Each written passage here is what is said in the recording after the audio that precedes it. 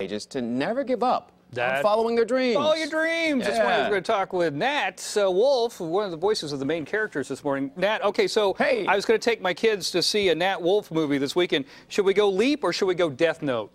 Leap or Death Note? You know, one of the good things is you can go to Leap in the theaters, and then you can go home and watch Death Note, and I'll just be, you know, really in your life. You need a whole lot of Nat in your life. Well, he's got 3 movies out. He also got Home Again, too, man. Oh, that's right. All weekend long. Yeah, that'll come out next week. So you'll take a little break from me, and then you'll come back to me. You know what I mean? And nothing wrong with that. Little I don't bookend. want you to get tired of me. Hey, Nat, yeah, exactly. I consider you to be what I call Hollywood royalty, and I don't want to embarrass you, but your parents are pretty awesome, successful people. Polly Draper, your mom, an actress, and then your father. I loved your father, Michael Wolff, when he was the band leader for the Arsenio Hall show. That show shaped my whole life. Was music a part of your upbringing early on because of your father? How'd you get involved in music?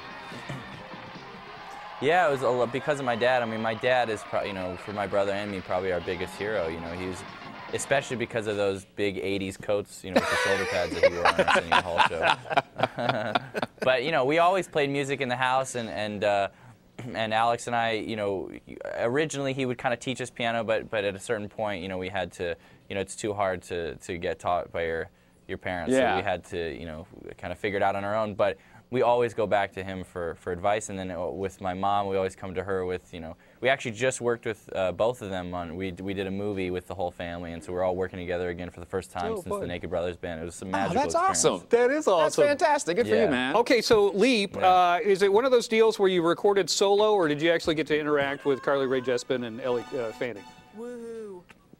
I actually recorded solo, but you know, in the beginning, I thought that, you know, doing an animated movie would be kind of maybe hard and or not exciting or something. But after about 2 days of it, I was obsessed with the process, you know, because you get to kind of go full over the top, and there's no you don't feel judged at all, and it was just a really great experience. And my character was so fun, you know. Yeah, animation's beautiful. All right, thanks, man. We got to go, but good luck in all the movies. Hey, yeah. Nice talking to you. All the movies. He's in every one of them. Right. Hey, anytime you come through Sacramento and you want to hang out with us on Good Day, come through, play a little music and jam with us. We'd always love to have you, man. Always love to have you.